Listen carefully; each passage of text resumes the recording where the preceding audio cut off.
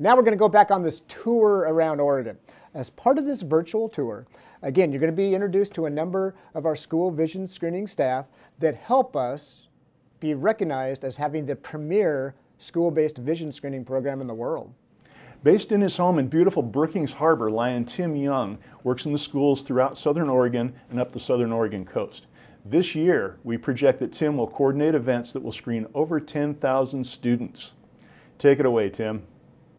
My favorite present that I got when I was a child was actually my second cat. Her name was Tingling because she wore a collar during Christmas when I first saw her, and her little collar had bells on, and she was quite cute. And she lived 20 years, and she took over the house and the backyard, and she owned the place.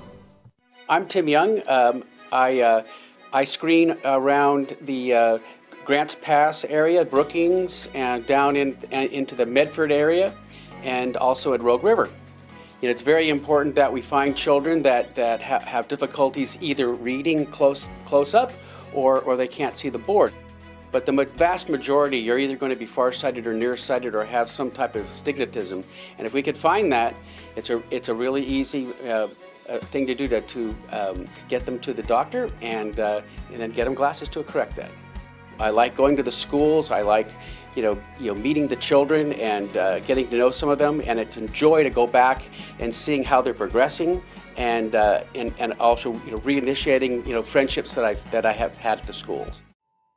Clearly, remember the best times we ever had is when there was four of us, four children, and we'd get up in the morning and the fireplace would be roaring, and the stockings above it would be filled with toys. And we always had chocolate cookies and hot chocolate, and it was just the best time in the morning. It's the best feeling on earth to go back to the same school and see a student that had a vision problem, and this year you go back and they have glasses, and they kind of wink, and they're quite happy that they have glasses this year. So that makes you really feel good. A great thanks to all the people that have supported the Oregon Sight and Hearing Foundation and the local Lions Club.